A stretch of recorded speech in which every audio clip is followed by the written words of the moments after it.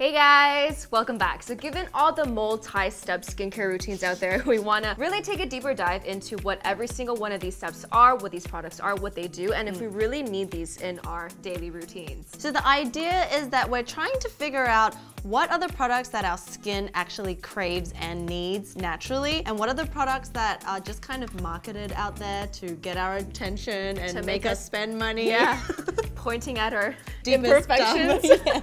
So we recently made a video on how to cleanse and properly wash your face, which is the first step in any skincare routine. So today, we're gonna talk all about toning! And do we need it? Because products like toners range from like $5 all the way to $250 bottles. So is it worth it? So in this video, we're gonna talk about what toners are, how to properly use them, what the difference is between toners, micellar water, cleansing water, and essence, because they're all completely different things. But they all look like water. And the last thing, which is what is the best toner for your skin type? And make sure to like and subscribe if you haven't joined our family already. And we're also started channel membership. So if you'd like to get 2 exclusive videos every month, be sure to join and we can chat Q&As, behind the scenes, challenges, anything you guys want. Yeah, basically it's all for you guys, only for members. So click that join button next to the subscribe and yeah, we'll just get into the video. Yeah. So toners, what exactly are toners? Back in the day, toners were called skin tonics, and they were just that, tonics for your skin. The first tonic water came out around the 1900s, about the same time as eau de Cologne.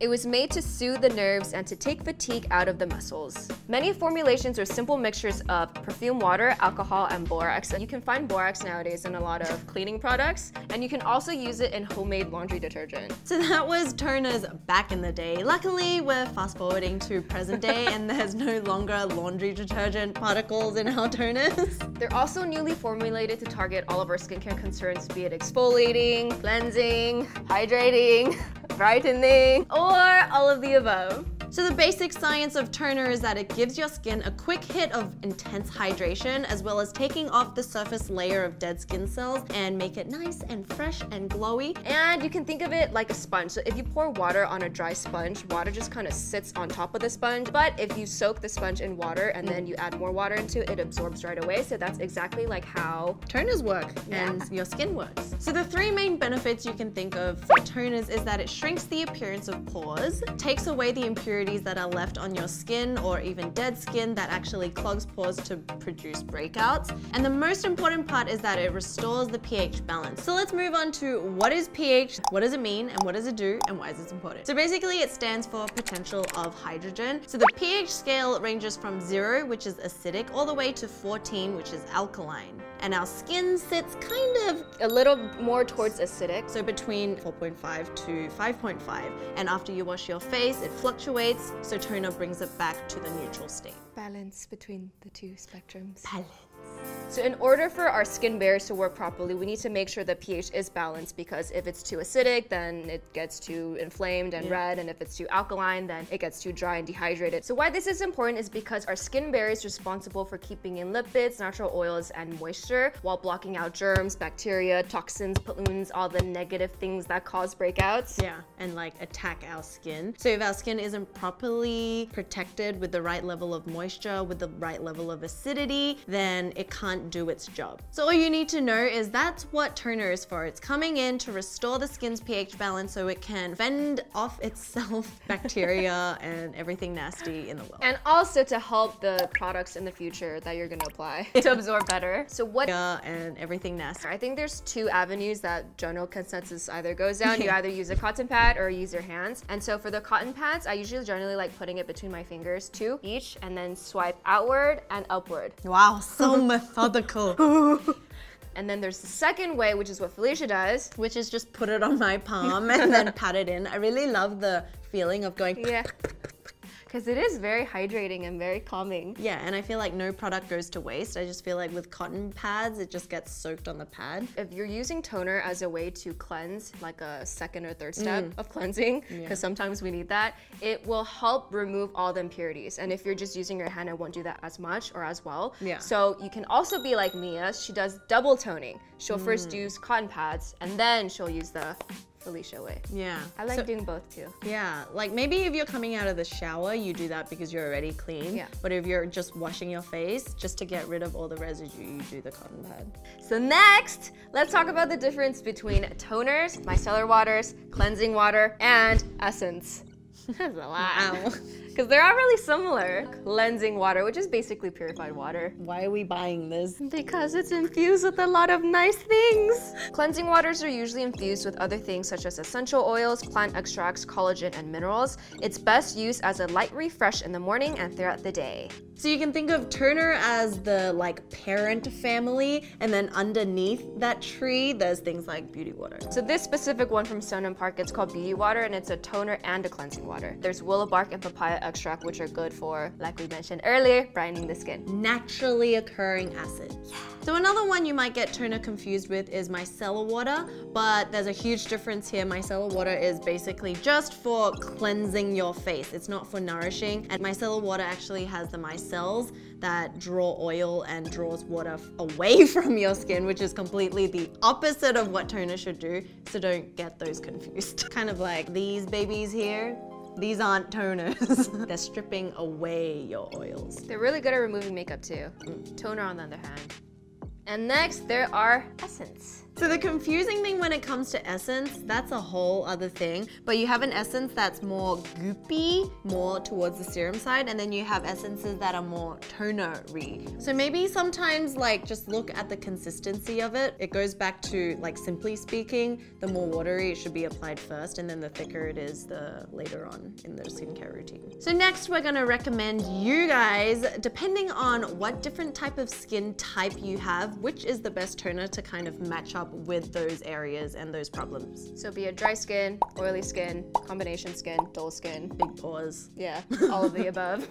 So if you have large pores, you want to look for toners that have AHA or alpha hydroxy acid to help reduce the size and appearance of the pores. So we have two here. This is the Ren Clean Skincare Ready Steady Glow Daily AHA Tonic, and it works wonders. And so here we have the Hallelujah, which has AHA and also hyaluronic acid. So hyaluronic acid is good for replenishing hydration as well. So if you have big pores, try AHAs because they're actually a really gentle chemical exfoliant. But also there's the Pixie by Petra Glow Tonic, which you can get at Target. And also one that we found that was really popular on Amazon with 10,000 reviews was the Witch Hazel by Thayer's.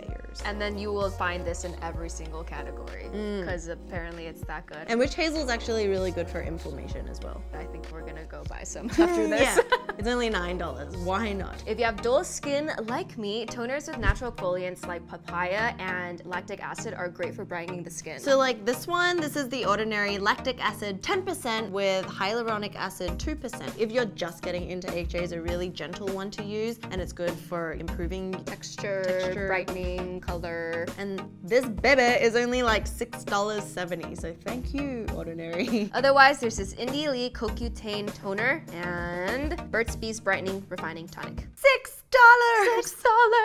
And you can get that at drugstores. Yeah. For those of you with acne-prone or oily skin, toners, yes, like me, unfortunately, you want to look for toners, once again, that will help break down kind of the oils in your pores. So things like AHA, BHA, salicylic acid, lactic acid, because this will then sink into your pores and break down the bacteria that's causing inflammation and pimples and things like that. My favorite three are one from Innisfree. It's the Beija Blemish Control Toner, and that one specifically got 2% salicylic acid, so every time I feel like I'm breaking out, I just like splash that all over the face, just like Otherwise, there's this Fresh Herb Calendula Tincture Toner. It's like $16. Really good at inflammation. It calms, it moistures, it improves elasticity, it balances, and it soothes. A lot of these toners, they cross over between different skincare concerns. Actually, toners I feel like are the most overall type thing. Yeah. Like what most fluid. Yeah. So what she uses on her dry flaky skin, I can also use for my oily acne prone skin. So we both use the Hallelujah religiously. It's also also got aloe, which is soothing, spinach, parsley, kale, and vitamin B5.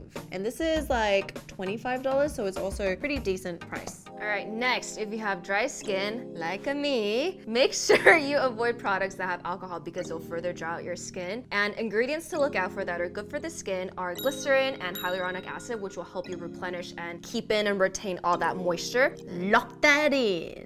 So all of these are incredibly hydrating. This one is my favorite one of all time, and it's deeply hydrating, as it says. There's rose petals, rose water, and rose flower oil. Beautiful to look at and beautiful for the skin. No.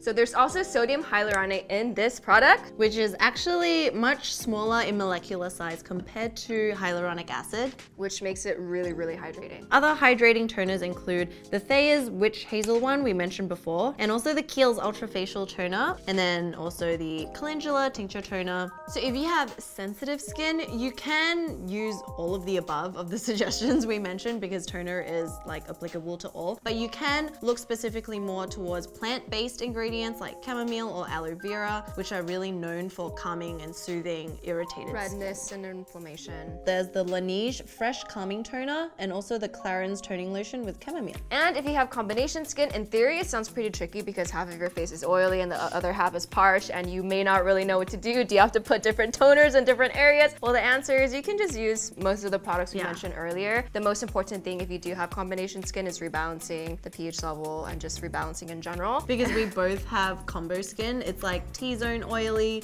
dry and flaky on the outside. So that was a pretty in-depth exploration into the toning of the skin. Yeah, but I think toner at the end of the day is kind of an essential in the skincare routine because of that rebalancing so that your moisturizers and serums can sink deeper into the layers of skin. So while toners are very important in your skincare routine, how much you spend on it really depends on personal preference and your skincare concerns. It's like comparing these two, do they do the same thing? Probably, but it's one is like 10, 100 times the price of that. But yeah, it comes down to brands, whether you're ride or die for a type of brand and it just works generally for your skin, then just stick to that. But toners are one of the things that if you buy low end or higher end, it kind of generally does the same thing, I feel anyway. So thank you guys so much for watching. And make sure you're subscribed, join the family, and join the channel membership. We'd love to see you in our exclusive content. Thanks and bye.